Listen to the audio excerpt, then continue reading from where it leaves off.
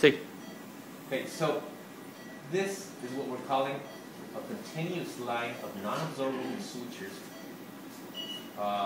which is a very strong stitch,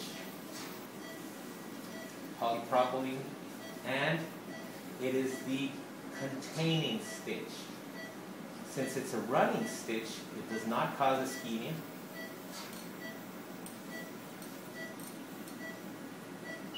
As we apply it, and you can see between the stitches there is no ischemia.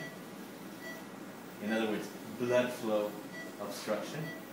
But what it does do is that it creates an outer zipper-like structure which contains the stomach inside of itself, avoiding it from herniating to the outside.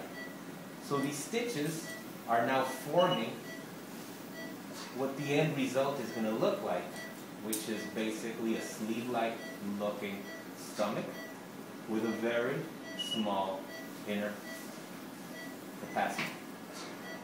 Parable?